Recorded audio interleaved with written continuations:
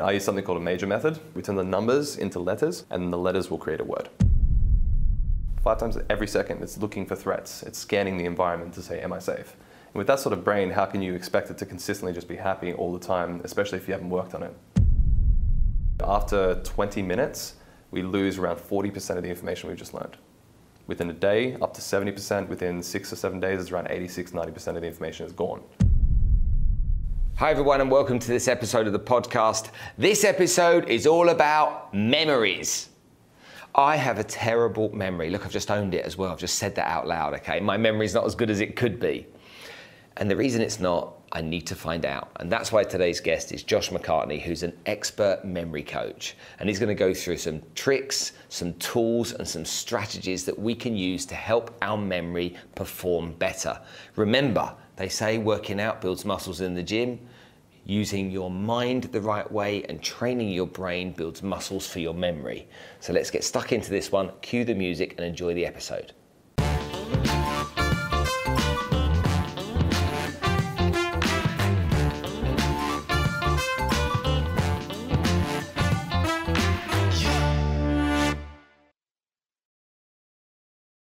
With the impact of climate change and the growing population on the planet, by 2050, we're not going to have enough food to feed everybody. We have to think about different ways of doing it. How we address that problem is a difficult and complicated one, but one that our sponsor SmartCast is dealing with head on. They want to solve food security for the world. Go check out SmartCast. They're doing something really valuable with their farming technologies. Go check out SmartCast Tech on Instagram. That's SmartCast Tech, okay? Check them out on Instagram, follow them, look at what they're doing because they are solving a big problem, the world food security problem. And they need your support just as they do mine. So please make the effort to go and check them out. Najahi Events are one of our sponsors and have been now since the beginning. They bring motivational speakers, inspirational leaders here into the region so that we can benefit from their knowledge and wisdom. Go and check them out because they offer really valuable education resources for you to improve your life, whether that's investing, whether that's personal development, whether that's learning how to build social media platforms, all of this kind of stuff. They offer the knowledge around it. So Najahi Events are on Instagram, Najahi Events. Go check them out. Josh, welcome to the show. Thanks for having me, Spencer. Looking forward to it. So you're a memory coach.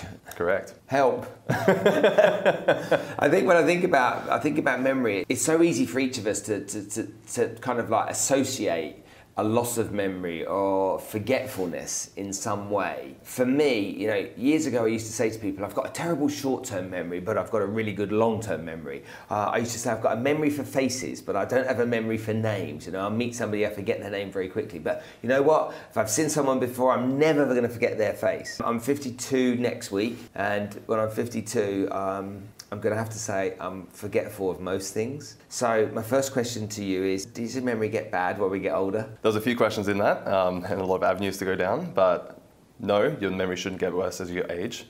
The problem is, it's just like going to the gym, right? So when you go to the gym and you work out your muscles, they get bigger, right? Can't really argue with that. The brain is just the same. With neuroplasticity, it can continue to grow until the day we die, essentially. So if you start to learn to train things like names and faces, then you can actually get significantly better at it, right? But you know, when you're a kid, you don't really have many distractions, right? All you're doing is you're focused on one thing. You've got your imagination, your creativity, your fun, your playfulness, your emotions, everything at play. So when you focus on one thing, you have all those together, you remember information very, very well.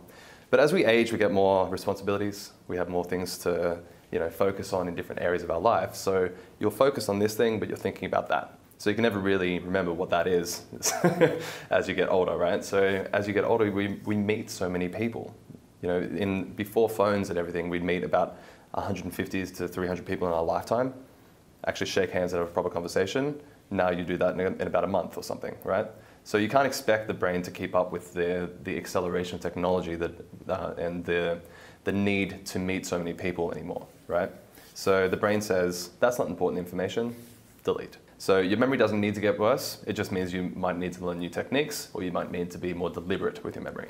Am I then deleting unimportant stuff? Yes, that is what your brain does all the time. So all that stuff I forget is just not important? To you, yes. Exactly. Can you give me that in a written document so I can give that to my wife? I can. I have a great memory, it's just not important. Yeah, these things aren't important, and my memory doctor has told me categorically that that's what happens. Okay, that's interesting. But, you know, we'll forget things, and we'll rack our brains trying to remember somebody, you know, remember a name, or remember a recipe, or remember something that was, you know, on TV last night. What was that? Or what was the name of the actor that was in it? Right. And it, you know, it's on the tip of my tongue. Yeah. Okay, it will come back to me in a minute. You know about that kind of stuff. Oh, absolutely. How do we then find that? How do I go from the it's on the tip of my tongue and I walk around the house 3 times thinking, what was I thinking? Okay, and get that away, get that out of the tip of my tongue back into my memory. There's no foolproof 100% works every single time, but you would look for related information to that. Okay, so if you're looking for a name, you might think about where you met the person, maybe what sort of conversation you had, maybe you spoke about something in common, maybe there's something that, an association that just clicks eventually, but you're looking for related information, not necessarily that one specific piece, because if you can't find it, you're almost blocking your brain from finding that piece of information. You'll keep going, what's the name? It starts with an A, it starts with an A, and then you get lost with somebody else's name. So you're actually getting something which scientists refer to as retroactive interference. So old memories are trying to compete with new memories, right? So if I ask you what you had for lunch yesterday, it's pretty easy because it's pretty recent. But if I asked you 17 days ago, then there's 17 different lunches trying to figure out which one was which.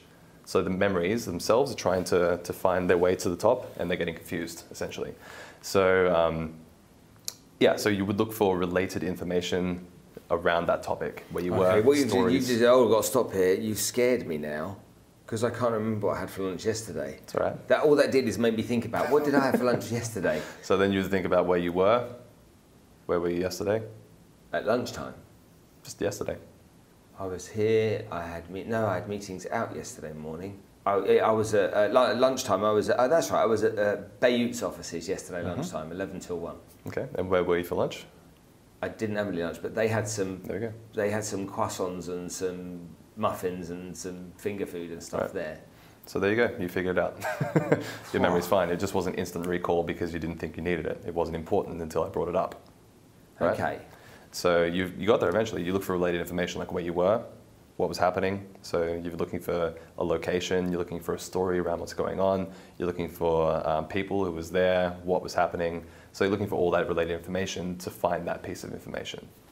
Regardless, your brain isn't just going to go, oh, 17 days ago, 3 p.m. had that, you know.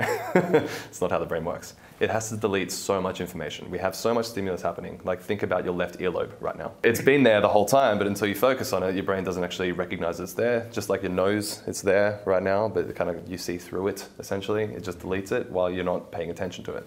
And the same goes for information in conversations or what you've done recently. Your brain just deletes stuff to keep it running efficiently. It actually means that your brain is really, really working well. So it needs to delete as much as it needs to remember. At the beginning of the conversation, you said it's much like going to the gym because your brain is a muscle. I go to the gym every day, okay, and I go there religiously. I wake up at 4:30 every day. I go to the gym at 5 till 6 every day. That's part of my routine that I need. I don't think about it. I'm on autopilot when I do that. My wife thinks I'm mad for getting up that time of day. A lot of my audience think I'm mad for getting up that time of day, but I do it. I need it. And you say you're working on your physical strength and your muscle. It helps set me up for a positive day. Absolutely. How do I train my brain? Yep. Because I wouldn't know where to start with that. Most people don't, to be honest. Apps that, you know, you'll play a Scrabble or a crossword puzzle or one of their little apps in their ecosystem. The problem is there's studies that show that the apps don't make your memory any better. They just make you better at playing those games. So you feel like your memory is getting better, but actually it doesn't cross-translate into actual life. So if you're trying to learn and remember specific things in your life, say it's conversations, say it's a course, say it's numbers, say it's presentations, whatever you're trying to learn and remember, you would actively try to remember that and try to get better at it. Right? So if it's going to be conversations, then you would start to remember key points and, you know, spit that back to that person at the end of a sentence or, you know, a bit of a discussion. Say, oh, so here are all the key points. Is that right? And then ask questions about it, because your curiosity engages the brain and makes it more curious. So actively attempting to remember information rather than just saying, I have a bad memory. So passive, that's more of a passive sort of training system where it's like using what your brain already does in the daytime and just being more deliberate about it. Like, how often do you think about what you did in the daytime from the beginning to the end? Rarely. You don't really, right? Most people don't. Well, I don't know anybody that does, at least. How often do you try to remember people that you met 6 months ago? I never do. You never do, right? How often do you try to remember what you had for lunch yesterday? I never do. So are you really using your memory? Just a question. I don't want to give the wrong answer here, but I think the answer is no. Deliberately, right? Yeah. Because nowadays and age, everything's happening so fast. We need to be now. We need to be future focused, not past, right? And we're outsourcing everything to assistants or to the phone is the big one. We outsource our brain to hold information we don't think is relevant. So essentially your brain says, it's there, I don't need it. But the problem is it doesn't know when to stop saying I don't need it. Because we keep putting everything on the phone. Everything. Do that, everything on the phone. So your brain is saying, I don't need anything. Why would I? It's there. So yeah, but hold on a minute, something's happened, So I'll have a situation where there's someone I know I needed to call, and I'll forget to call them. There's someone I know I needed to reach out to, and I'll forget to reach out to them. And then like 4 weeks later, I'll be like, oh, and it's not an unimportant. It's not like phoning, a long lost family friend or family member, just for a catch up. It's like an important phone call. Yeah. That if I haven't put it in my diary and scheduled it in my diary, I can go weeks and forget all about it. And then what it will do is it will pop into my mind. So one happened this morning. I was driving back from the gym, and I was listening to some of your content. Somebody popped into my mind, somebody I needed to call. Right. By the time I got home, I'd forgotten again who that was. Right. I couldn't remember. I was like, oh, why didn't I call that person? And then I'd completely forgotten. Yeah. What's going on there? So you're not forming a strong enough need inside your brain, at least. Like that the information is important, but you're not telling your brain that it's important. Okay. There's two different things. Knowing something is you need to get it done versus your brain thinking it's relevant for essentially survival, then it will say, don't need it, goodbye again. So in that sort of moment, it's about developing the skill to create more associations around it. Okay, so instead of saying I need to call that person later, we need to create more associations. Okay, so maybe you think about later in the day you're going to have a cup of coffee, and when you're having a drink or whatever it's going to be, you imagine yourself on the phone to that person. Or you open the door and imagine that person, you're shaking their hand or something, right? We're trying to create more associations, we're trying to create more triggers for the brain to think, recall, got to do that. Rather than thinking it's important, I'll remember it later. Because by saying I'll remember it later, you're saying I don't need it. So like when you meet somebody for the first time and you ask them what their name is, and they say their name is, I don't know, Anna, and you say to them, just spell that for me, so I make sure I get it right, and they say A-N-N-A. Yep. Am I trying to associate those letters in a way that I can help remember that name? Absolutely. Yeah? You are. So you're creating an extra piece of information connected to her name as well.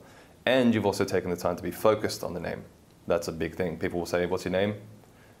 In one ear, out the other, right? So you're not focusing on it. That's generally the biggest struggle. Anything that improves your focus also improves your memory. So if you're saying Anna, A-N-N-A, you're focused on the name for another 3 to 5 seconds at least. So you're actually taking it in. You're getting time to absorb it. Then, if you really want to remember stuff long term, so say you remember Anna today, and then 6 weeks later you've forgotten Anna. It's perfectly normal. If you don't use it, you lose it, okay? So just like our muscle fibers, the connections in our brain that reinforce our memories, they also experience atrophy. So after 20 minutes, we lose around 40% of the information we've just learned. Within a day, up to 70%. Within 6 or 7 days, it's around 86, 90% of the information is gone. Me, you, all of us. That's how it works. And if you want to offset that, we need to do something called spaced repetition, which is you recall it, but increasing intervals of time. So say you learn Anna's name now, then an hour later or 20 minutes later you think, what was her name? Anna. Okay, cool. And then when you go to bed at night, create the habit of when you brush your teeth, who did I meet today? Anna, okay, she works here, she does this, la la la. So you're creating the habit of remembering it. And who did I meet recently? So you're starting to strengthen those connections over time, right? So you remember it an hour, a day, a few days after that, a week after that, a couple of weeks. So you're increasing the intervals of recall, and that is strengthening the connection. And that is for long-term retentive information. But if you just remember it now, Anna, 6 weeks later, who's Anna? Yeah, that's my wife, so I'll be in trouble if I do. So okay. I've seen you before somewhere. I know your face, but I don't know your name. That's interesting you say that. Let's think about people then that have got anxiety, or people that maybe have got depression. Is it harder for somebody in that type of mental state to remember. And the reason I ask that is that when somebody's depressed, they have a clear line of thought about how they feel, whether it's right or wrong. Okay, it's in their head how they feel. Does it? And that to me seems almost like a focus. It is a focus on that 100%. Feeling. So does it make it easier then to focus on other things and remember, or not? Would you say? If you're not depressed. If you are depressed. If you are depressed, you're remembering your problems really well. Right. So your memory's fine. And when you're anxious, the problem is it's the same almost identical physiological state in the body as excitement, right? So anxiety and excitement are almost exactly the same physiology and biology, right? But what the difference is the narrative in the mind. So what you're thinking on and focusing on, the story of anxiety equals, what if this happens? This could be the worst thing ever. And your brain starts to freak out, starts to go faster and faster. But if you're excited, it's like, this awesome thing's about to come up. I'm so excited for it to happen. You know, it's like Christmas as a child, you're excited. It's the same feeling, but a different narrative. Okay, so to control the anxiety, you would just think, I'm excited, I'm excited, I'm excited, I'm excited, I'm excited. And then your brain will ask, what am I excited about? And then you can change the narrative, right? So then you can start to, you know, increase your focus and to be able to remember better for things you actually find important. But if you're depressed, you're generally remembering and rehearsing the story. That's generally what depression is. You remember a story that is keeping you pulled down. And it's been shown that within a year, 50% of the details minimum of memory is completely changed. So every single time you remember a memory, it changes. It's like having a Word document open on edit mode.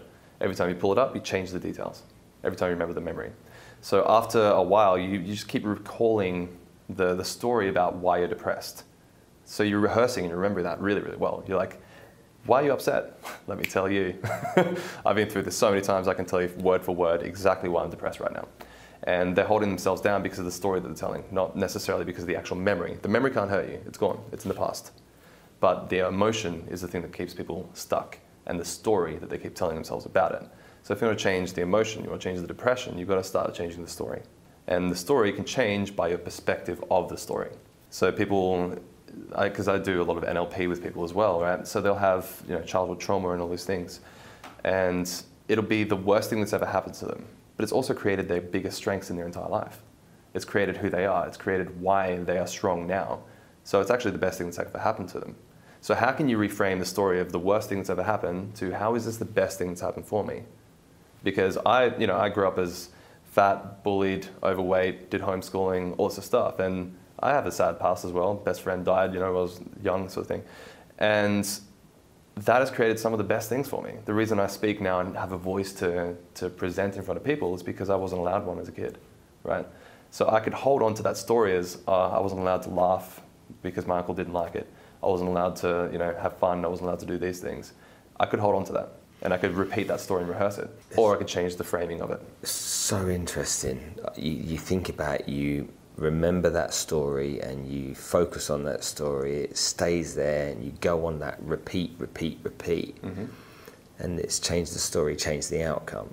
You've got to change the story, and you've got to then essentially remember to do that over and over and over again, so that pattern becomes a habit. Okay. Yeah. So we all have around 60 to 70,000 thoughts a day, right? How many? Between 60 and 70,000 a day.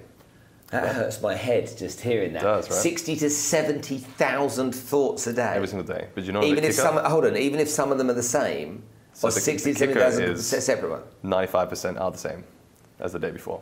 So by the time we turn about 35 years old, we've essentially memorized our personality.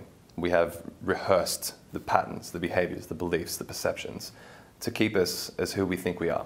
And that's triggered by our environment, by the people that we know, by the things, the places we go to. So we wake up in the morning, the first thing you do is generally going to be the same thing. For most people, it's pick up the phone.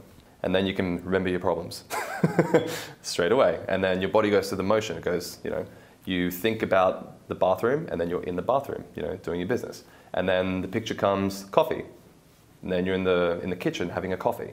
And then whatever your next steps are, it's generally, you can pick up yesterday and place it on today. Because the brain is essentially trying to save energy. It's trying to go through the motions without, using finite resources, essentially. So it will create these habits and it'll create these patterns to keep you stuck in the... It's not trying to keep you happy. It's trying to keep you alive. That's it. It doesn't care if you're happy or not. And that's the thing that people get confused with is like, why aren't I happy? It's like the brain wasn't designed to be happy. It was designed to keep you alive. So the amygdala, the emotional response system, the control system in the brain, it's asking 5 times a second if you're safe. 5 times every second, it's looking for threats. It's scanning the environment to say, am I safe? And with that sort of brain, how can you expect it to consistently just be happy all the time, especially if you haven't worked on it? You know, you can help happiness, you can help everything. It's like a muscle. You build it over time with consistent repetition, essentially. Otherwise, 95% of your thoughts are the same as yesterday. You can kind of expect what outcome you're going to have in the year's time, who you're going to be, how you're going to feel, if you keep doing the same motions. A typical client of yours would be who? Don't give me a big range, narrow it down. Give me an example of a typical client of yours. Sure. In terms of memory, it'll be presentations, speeches, and learning new information, specifically for like courses or if they're moving industry into a new sector. So say one of my clients was in IT, he moved into HR. So he needs to learn all the terminology, the vocabulary for the new industry. So learning how to remember information for vocabulary and topics and that sort of thing is important, right? So they need to understand how to remember information in that perspective. Some people will need to remember numbers, so they want to remember the entire P&L statement, so say 230, 50 numbers in different rows and columns and percentages and totals, be able to remember that, to memorize that each month or every 3 months or whatever the amount of time allocates for. When it comes to mental health, it'll be people with overthinking, anxiety, depression, that consistent feeling of just heaviness where your heart's sinking in your chest and you're falling over. Hold on a minute, let's take an example there then. Okay. So you said speeches. Okay, so you have a corporate client that comes to you, they've got to go and stand on a stage, they've got to give a speech. Yep. And they've got the printed out A4 documents, but they've got to memorize that speech. Correct. Because there's no auto cue. Yep. Okay, tell me what you would do with somebody to help them learn that speech. Sure. So I've done it with a couple of different TEDx speakers as well. So they had that exact thing. 2,500, 3,000 words sitting in front of them. How the hell am I going to remember that? Yeah. And it's overwhelming actually for most people, because if you don't know the techniques, you're going to do what most people do is you read it, you speak it out loud, try to remember it. And then you speak it out loud again, try to remember it. You get a bit further down, you've forgotten the first part. So now you're starting back here and then you're trying to jump in between, right? And without a system, it can be really daunting. Right? So there are different techniques that I like to use for speeches, specifically for memorization. One that I've coined called mass verbatim. Sounds like something else, but it's not. Mass verbatim, right. Right, so essentially what it is you are taking all the words, say in a sentence or a paragraph, you're writing down the first letter of the word, so you write down the first letter, and then each word in that sentence? Of each word in the sentence. And you keep in grammar, you keep in punctuation, capitals, full stops, commas, all this stuff. So then when you look at the letters, you can actually see the words. And you actually start to speak the words as you're reading the letters. Then you would look away and try to remember it. And 9 times out of 10, they'll be able to remember it, just like that. And it takes like 30 seconds to remember a sentence or a paragraph. And that's a really, really good example of training of focus, because you're not doing any memory techniques there, you're just actually focused on the material. Then the second one that I'll generally use in conjunction with that as well will be a memory palace. Have you used the memory palace or heard about it before? A memory palace. A memory palace? Yeah. Never heard of that. Never heard of it, cool. So it's a very old technique actually. There's a guy called Simonides back in ancient Greece or something, thousands of years ago. He had a dinner party once, and I don't know, he stepped out to have a phone call or something like that a couple thousand years ago. In ancient Greece, yeah. And stepped out for a moment, and the roof collapsed in the building, crushing all of his dinner guests around the table, so they're all dead. And the loved ones couldn't identify the bodies because they were too mangled. So what he did, he remembered who was where based on the location they were sitting. So that kind of gave birth to the memory palace, is you can save information to locations, right? If you think about what you were wearing 2 days ago, what goes through your mind? No idea. You're probably trying to think about where you were. 2 days ago, crikey. So you're thinking about a story probably, like what was happening that day, who did I have to meet, thinking about stories, and then you would go to locations in your mind about where was I during the daytime to try and pinpoint what you were wearing. I think I was at home all day, that's Monday. Right. I think I was at home all day and I was wearing black polo shirt, black shorts, black trainers. Great. So you've used location to remember the information, right? So memory actually links to the location which you learn it. I can still remember where I learned Pythagoras' theorem. I can remember the desk that I was sitting on in the classroom, the math place, right? I can remember that because information links to the locations, okay? So when it comes to a memory palace, we are deliberately using spaces that we're familiar with. So say your home right now, we can go through a quick example, and we will save information deliberately. And then when you want to remember it, you think about the space, and then that will spark the information. So remember it, and then you go to the next space, and then you can remember that. So you're essentially remembering your entire speech just by walking around your house in your mind. Walking around the house and remembering parts of the house. Correct. I have to make a lot of content, and the team, there's a social media team behind us, and they'll give us a script, and I won't be able to remember it. So it's like take after take after take after take. Right. And then I'll go, I don't want to use the script. I will do it based upon what I understand, what I've learned, okay? And then what they always say to me is, that was much better. Right. Okay, because it's natural as opposed to a scripted situation. Does that make sense? Absolutely. When I've tried to learn a script, I find it really frustrating. And I use excuses. So I'm going to put my hands up here and I'll make excuses to people like Claire and Alex.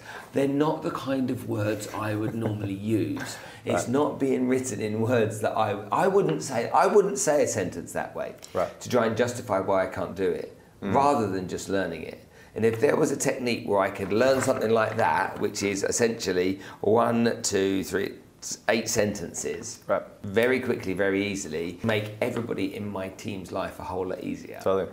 Well, let's have a quick trial then. I would normally have a couple sessions to see if I can get to you to this point. But let's say that there's 8 sentences. Yeah. Let's just say that you have 5. Let's just create 5 places right now, okay, in the house. So imagine number 1 can be the painting behind you. Yeah. Okay, so number 1 is the painting. Number 2 can be the windows over there. So number 2. Number 3 can be the floor. Oh no, let's use the photos here. Number 3 is there. Number 4 can be the table. And number 5 can be this entire unit over there. Okay. Okay, so what was number 1? The picture. Number 2? The window. Number 3? The painting, the photos. Number 4? Table. 5? That 3? cabinet. 3 was pictures. 5? Cabinet. 2? Window. 4? Table. Very good. So you remember 5 places. Now what we want to do is we want to save the information in those places. So Josh, what was it say? Struggled throughout. Josh struggled through much of his school years and was told time and time again he would never amount to anything. Okay, cool. So can you imagine me in the painting, maybe struggling in in a straight jacket or something like that, struggling to get out, right? But I'm in school, so you can imagine the painting it's a big school, okay?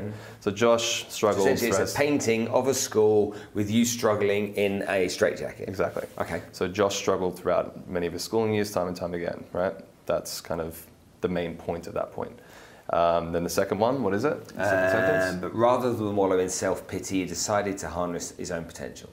Okay, so instead of wallowing in self-pity, I imagine myself kind of like, bent over in the window in self-pity, decide to harness his full potential. So I imagine some sort of harness, like I'm putting on a harness to go skydiving or something, right? So Josh struggled throughout these schooling years, instead of wallowing in self-pity, he decided to harness his full potential. So I imagine myself over there. I'm thinking about the sun coming through the window and harnessing the sun. Great, use that. Okay, great. Okay. So if that works for you, that's what you should use, because you have your associations, I have mine, we're 2 different brains, use yours. Okay. Okay, so what's the third one? Third one is, sounds a bit superhuman, actually started to learn and teach himself memory techniques.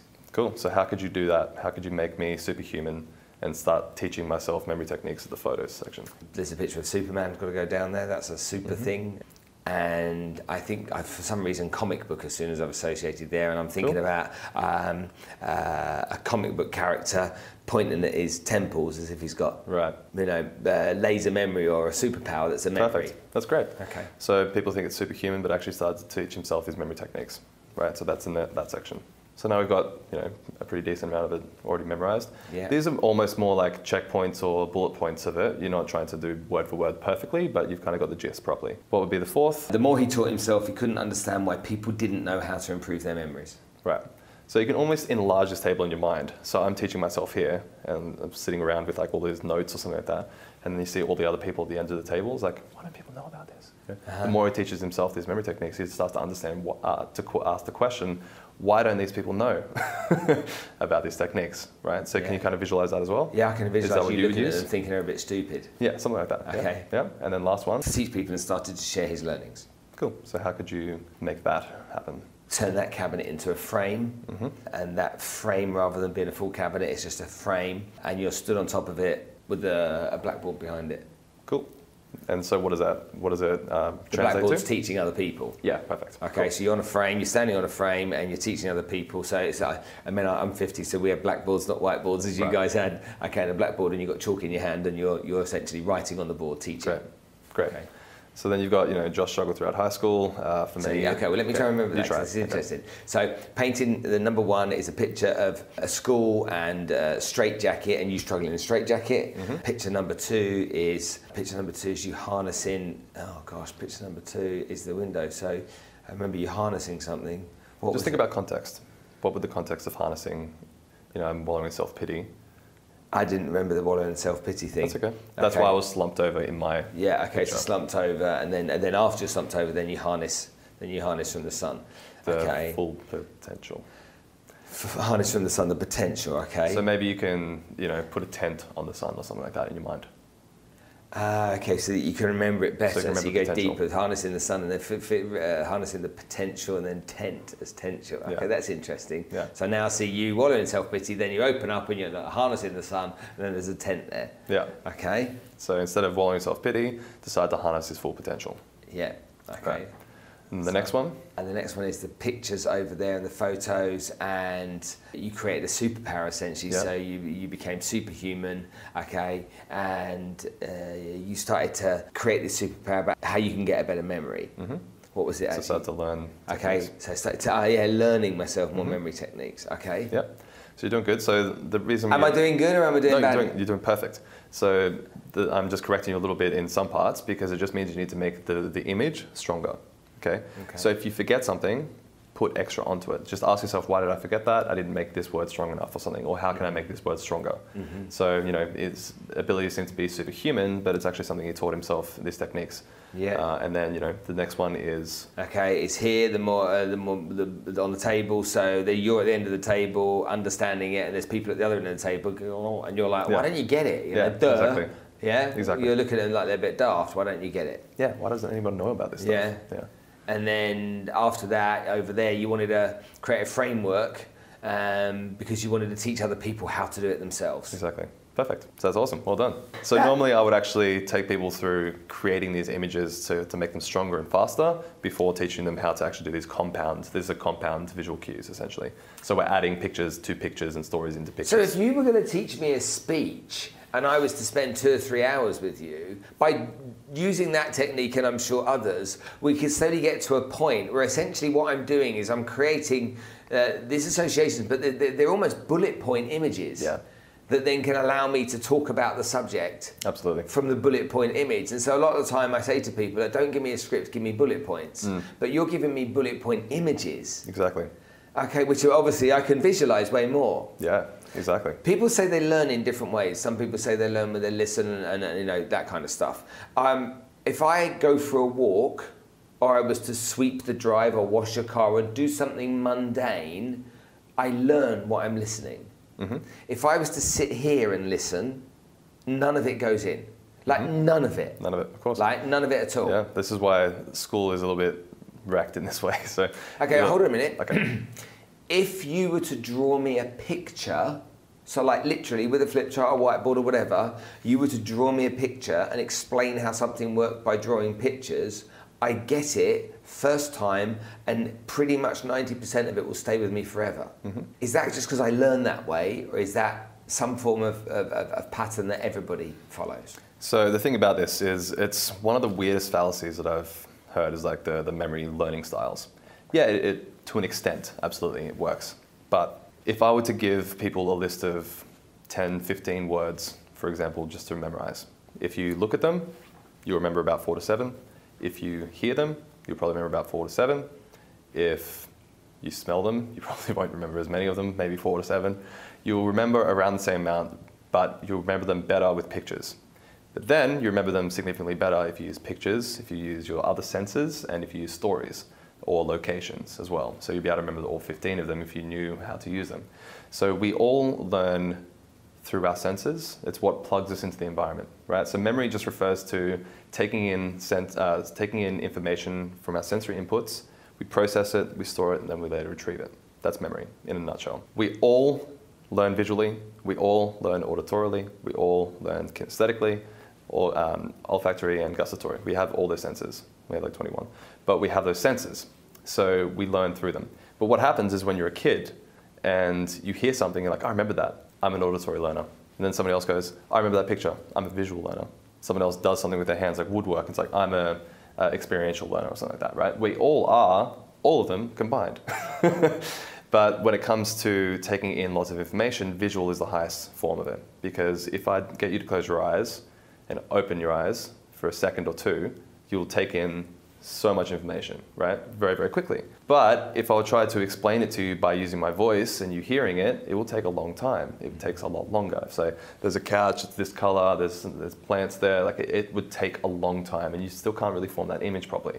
So visual is a really, really high form of processing information because we can take in so much so quickly. So visual, this is why we use pictures in the memory palace, is because we learn better with pictures. Right. It's interesting, as I think about it, the first one was this picture here, and it was a school, and it was you in a straitjacket. And I wonder if me drawing the school and a picture of you in a straitjacket then obviously makes that even. It will make it absolutely significantly better, yeah. And so, does that mean then that if I explain something on a video and I use storytelling and animation, I've got a much better chance of getting the viewer to connect with it and keep it in their head? Absolutely. And then the kicker is emotion. Okay. So if you want to make people remember, use emotion. So I obviously make a lot of content. I don't make any animated content. Right. But if I made animated content telling the story, and that animated content could be literally a camera here looking down at me with me drawing pictures. It could be as simple as that type of animation. Yeah, it could be like a B-roll, like on the top of like an overlay of the video, and you're drawing. Because using diagrams and using pictures helps. You know, if you have somebody explain something, it's not until they show you a visual representation that you're like, get it, got it, unless you already are familiar with that information. So if it's a brand new concept to somebody, show them visually. They'll get it better. Interesting. But you need to be speaking to the person and what they're actually interested in, and then you need to create an emotional connection. When it comes to like marketing, you use aggravation to try and like get people's pain points or whatever it is, right? Because it's emotional. People remember emotion very, very well. Like you remember your scariest nightmares, right? You remember the first time you kissed another person? I don't. No? No, I don't remember the first time I kissed somebody, but I definitely remember my first nightmare. Okay. Oh, I remember still to this very day the first horror movie I watched. Right. When I was at youth club. Okay, bear in mind I'm 50, I was at youth club. It was American Werewolf in London, and I can picture very clearly to this day most of it. And if I close my eyes at night and I picture it, I have to open my eyes to get rid of it. Yeah, because it's highly emotionally charged. Yeah. So you remember it because there's so much emotion involved. But whether it's positive or negative emotions, it forces the brain to pay attention either way. So it doesn't need to be scary to remember. Scary is like it's a shock, so it makes your brain go, what's that? So you pay attention. But when you're having a lot of fun and you're having a lot of humor and like playfulness, that's also a very, very strong form of emotion as well. So if you can use those in your images, right? So when I'm doing these images, I'll make them weird. Because the more weird and crazy and vivid and strange you make it, the better the picture. The more likely you are to remember that information, okay? So if I was in the straitjacket or something, I'd make myself fall over or trip over or something just to make myself laugh. That's a little bit like making content that's controversial, isn't it? When it's vanilla, people just carry on scrolling through it. But there's no emotion. When it's controversial, people then engage, they react, they respond and stuff like that. Exactly. Okay, oh man, you got me thinking about so much stuff. Okay, now you said earlier you've helped people remember their P&L statements and stuff like that, so a spreadsheet with numbers on. How would you go about teaching somebody how to remember a spreadsheet with numbers on? Sure. So numbers are difficult to remember because they are abstract. Okay, so if you think about shoes has a physical, tangible object attached to the word. You know what a shoe looks like. If you use something like love, it has no tangible association. It's just love is whatever it's in the eye of the beholder, right? So it could be a love heart, it could be Cupid with the bow and arrow, it could be some roses, it could be Valentine's Day, it could be a hug, it could be anything, right? But we have to create these pictures. right? So when it comes to abstract information like numbers, you turn them into pictures. So if you want to do it really simply, the first easiest technique is to turn 0 to 9 into pictures. So 0 looks like a donut, Okay. right? Number 1, you could use a picture of a pen, because it looks like a pen, right? Or a baseball bat. Or you could make it sound like a gun, so you could use 1 as a gun, because it sounds the same, has 3 letters, right? So 1 could be a gun or a pen, right? So we're turning it into a picture. Number 2 kind of looks like a swan on the side, right? Or it sounds like shoes, so you could use shoes. 2, shoe. Okay. Yep. 3, you could use a love heart, because on the side it's like a love heart, Okay. right? Yeah? Yeah, I get it, yeah. Yeah. Or you could use a tree, because it sounds like tree. 3, tree, right? Okay. So whatever, we're turning into a picture. Number 5, we would say it 4. looks like, 4. It could be a door, because it sounds like a door. 4 door. Yeah. Or a chair, because it kind of looks Okay. like a chair, and a chair has 4 legs. Yeah. There's more associations, right? Number 5 could be a glove, because it Okay. goes over 5 fingers. Yeah. Yeah. Or you could use the top of a unicycle, if you wanted to, something like that. Okay. But let's use a glove. Number 6, let's use sticks. We're just going to rhyme them now. 6 is sticks. Okay, well, hold on, give me the visual as well. Sticks. So 6, I look at sticks. Yeah. Yeah. Yep. And number 7 could be an axe, because it looks like an axe, for chopping wood. Okay. Yeah. Number 8 could be an octopus. 8 is octopus. 8 tentacles. Yeah. Yeah. So turn 8 into an octopus. Number 9, you could use a cat, because they have 9 lives. Exactly. So go through the list for me. So from 0 to 9. So 0 is donut. 1 is a pen. What was it? A picture? A swan. 3 is a love heart. 4 is a chair. 5 is a glove. Yeah, it's a glove. Okay. 6 sounds like sticks. 7 is an axe. 8 is infinity, but 8 is also octopus. 9. What was 9? 9. Don't remember 9. What was 9? It has a certain amount of lives. Cat. There we go. 0 is a donut, 1 is a pen, 2 is a swan, 3 is a love heart, 4 is a chair, 5 is glove, 6 is sticks, 7 is axe, 8 is octopus or infinity, 9 is a cat. Very good. Well done. So then this is like the basic version of trying to remember some numbers. So say you have like the OTP or a PIN code or something small that you want to remember. What we want to do is we want to create a little weird story with these images. Okay, so say that the PIN code is 4672. So 4 is the chair. Okay. Yeah. Then the next one is an image of the sticks. So 4, 6, axe. So chair, sticks, axe, swan. Very good. Okay, so then you go. The chair fell over the sticks that were chopped by the axe. Yeah. The chair was like walking along and it like tripped over the sticks. Right? Okay, so the chair tripped over the sticks that then were cut by the axe. Okay, which saddened the swan. Sure. Yeah. Or being chopped by the swan. The swan's got an axe. It's like, So see what I mean by making it weird and absurd? Yeah. So the weirder you make it. You're a little bit more weird than me, like that. I've done it a little bit longer. So when I first started, it was like, the chair went over the sticks, and then there was an axe, and then there was a swan. You can use it for phone numbers and stuff as well if you'd like to. It's a really good way to start training your brain, just to start using your visual imagery, your emotion, your imagination, creativity, playfulness. That's why kids are so fast at learning, is because they use all those things just passively. They don't even know they're doing it. They're creating stories, right? They're like, oh, this is actually a horse, and it's like, I don't know, a stick. You're like, no, it's not. But it is to them. So they're being playful, they're using their imagination. What I teach is essentially to become children again, because using these elements is like the most important thing. When you get to about like maybe like teenage years, the creativity gets beaten out of you. It's like, stop being so childish, stop being so playful. So what do? You stop being fun, you stop being playful, you stop having those thoughts because it's wrong. So when you try to start to activate your imagination again, you're like, am I allowed to think this? Is this okay? It's like, yes, it's imagination. It's not real. So a lot of it's teaching that. So that's with the basic numbers, right? If you're trying to do something like a P&L statement, you want a little bit more of an advanced technique. And I use something called a major method, which is we turn the numbers into letters, and the letters will create a word. Okay, so let's say that 0 is an S or a Z or a S, phonetically the same in the mouth. 1 is a D or a T, because of one downstroke. 2 is an N on the side, it's like an N. 3 is an M, because it looks like an M on the side. 4 is an R, reverse it, looks like an R. 5 is an L, top of 5 is an L. 6 is an SH or a sh or a j. 7 is a K or a k. 8 is a V or an F, and 9 is a B or a P, okay? So you don't need to remember those straight away, don't worry. But if I had two numbers, let's say it's a 2, 2, well, the letters are N, N. So I would remember N, N, and I would create a word with the vowel. So nun, like a nun with the cross and the black outfit. I'd imagine a nun, and I would put her on the painting, doing something weird, right? Then let's say the next one was 1, 7. It's a D and a G, dog. So I imagine a dog.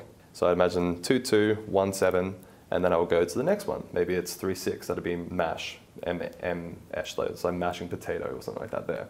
Next one might be, let's go with 8, 8, 2. What would that be? File. So I'm filing the side of the thing. So now I've got 2, 2, 1, 7, 3, 6, 8, 2, and you keep going around, right? So that's a more advanced method that takes a little bit more upfront time to get better at, but once you get it, it's instant. So I get people just to show them doing like 10 of these digits backwards and forwards in any order. If you ask me what 4 is, I'll be like 1, 2, 3, 4. Oh, it's 8, 2, right? So that's another technique. And then to be able to remember like P&L statements and stuff like that, you'd take it a little bit further, but it's not necessary for this conversation. It takes a little bit longer. So yeah. Wow.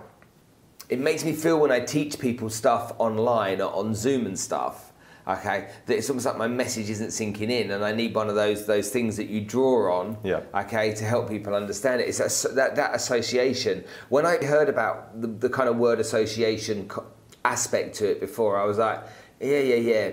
But it's not word association. It's association. It's association. Correct. To as many things as you can think of easily that can relate to that subject matter or that word or that number. Okay, got it. So if you think about it as like, say here's a little piece of information just floating around by itself. Here's a new word or a new name.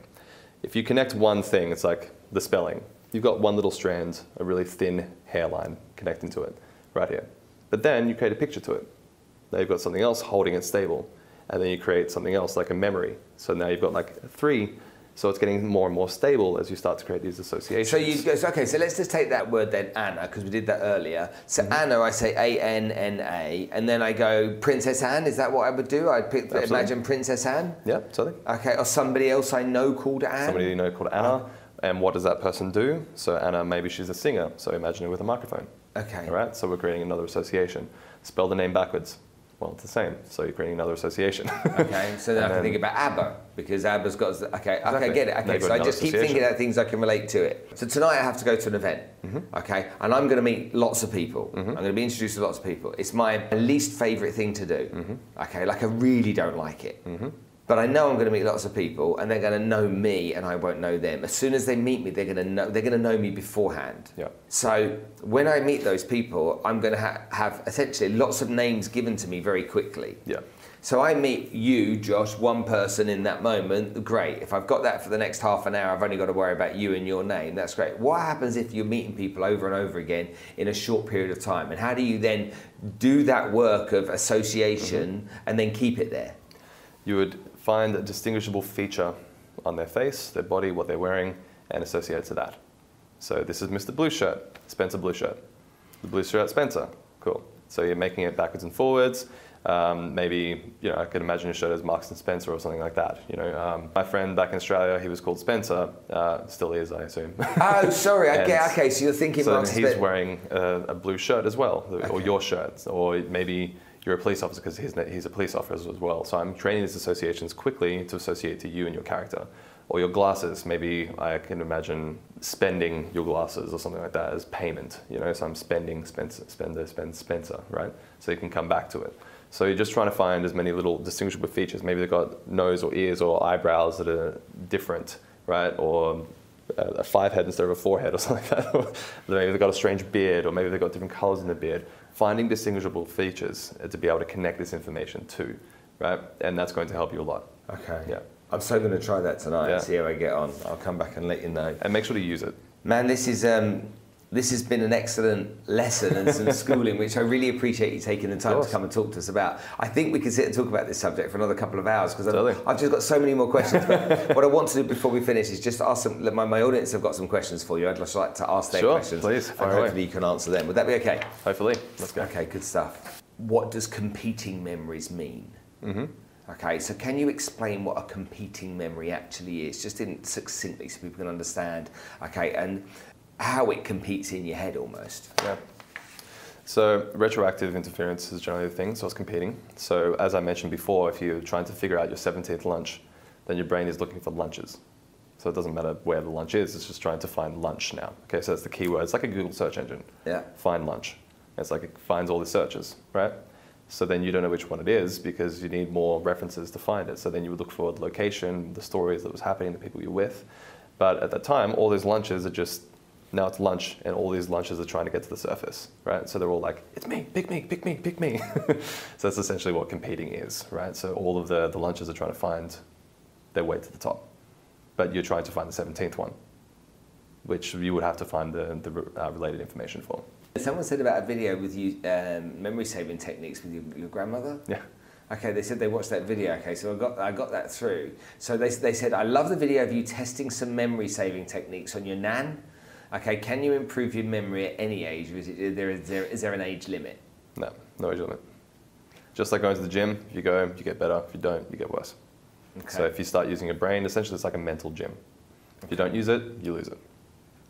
So to go with that, raw processing of data and information peaks around 18 years old. Your short term peaks at around 30, 35, something like that. Sorry, 25. Hold it. Your short term peaks at 30? About 25, sorry, and dips at around 35, only a little bit. But then your ability to process emotional states and all sorts of stuff is much later, like your 50s and 60s. So your brain's always developing as you get older. It just depends on if you use it or not. Okay. Yeah.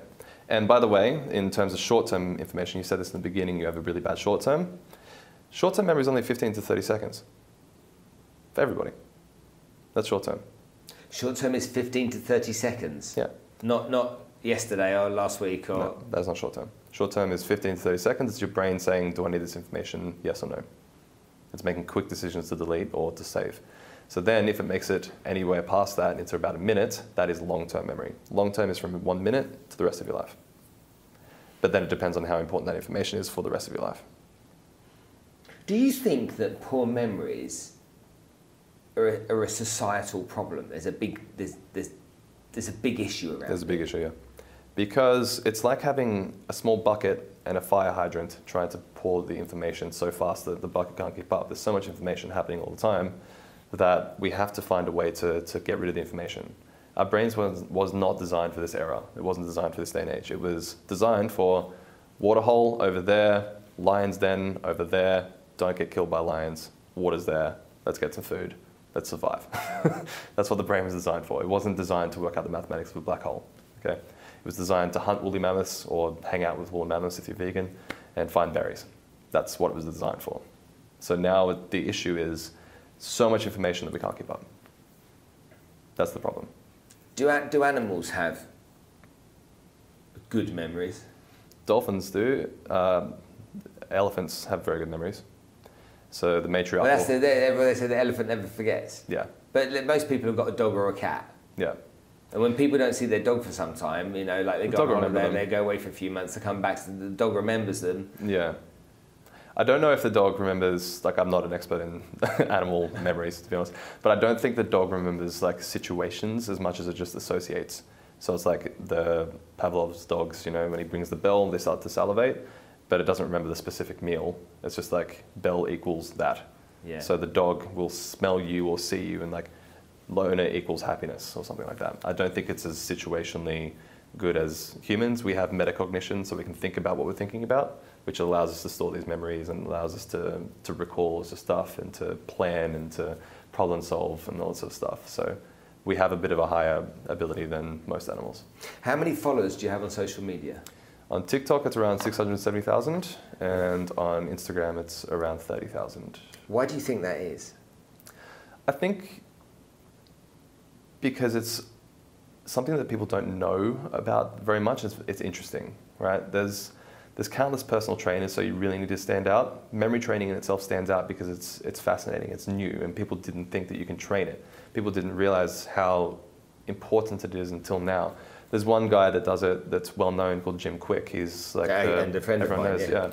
So he's kind of popularized it, and he's had celebrity marketing. So he's brought it to the foreground where people actually think it's real now. And then they see another guy called Memory Coach on TikTok, and I gave them a really quick and easy win. So they're like, wow, my brain's awesome. So then they followed, right? So I try to give as many quick wins and little techniques for people to be able to think, wow, my brain can actually do that. I didn't know that. That's cool. So it's a bit of intrigue, mystery, as well as a feeling of completion or achievement, I think. Yeah. And back to what we were saying earlier is like, I don't talk about me. Everything is about how can I help those people. What kind of questions do you get asked on TikTok then by people? What kind of stuff? A lot. Is it generally the same kind of stuff though? Similar, yeah. Give me an example of that. So how can I remember my course? How can I study for my courses? How can I remember day-to-day stuff? I can remember names, conversations. I keep forgetting speeches and presentations. I keep forgetting where I put my keys, or do I have a bad memory, or I have a bad memory, or I'm depressed. Does that mean I have a worse memory? Or some people try to say that they have aphantasia, which is inability to imagine, which is innate in human beings. We can all imagine. It's how we think about lunch tomorrow, or it's how we remember yesterday. It's imagination as well. So it's generally similar sort of things, and all fixable. I've had a few people saying, they've had big issues like strokes or aneurysms and all sorts of stuff. But that's very, very rare. It's very, very rare. The brain is so fascinating, isn't it? It's incredible. You think about what it can do, what it's able to achieve, and so many examples of what the human race has created. It's incredible, honestly. And it all starts with a thought, like that's imagination. We couldn't have a cup without imagination. We couldn't think about what we're having for lunch tomorrow without imagination. We can't be having this conversation without imagination, essentially. That's what separates us. We're able to communicate in such advanced ways for at least our planet that the brain is just fascinating to me. The more I've learned about it, the more I'm like, I know nothing. Cool. And I'm okay with that. It just means there's more to learn, and it's great. Josh, thank you so much for coming to join us on the show today. It's been an absolute pleasure. Thank you, man. I loved it. Thank you.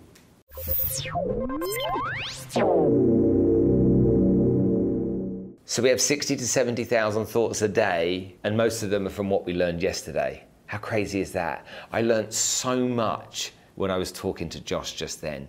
Understanding how I can associate numbers with images. Trying to remember things that you'd normally forget are just a lot easier when you know how. I was so glad that he was able to share this information with us. Hopefully you took something from it too, and it can help you improve your memory. Look, if you're enjoying this on YouTube, you can click here and get more episodes just like this one, or subscribe over there. Go on, subscribe, and you can get every single piece of content we make as and when we make it coming straight to you. I'll see you on the next episode.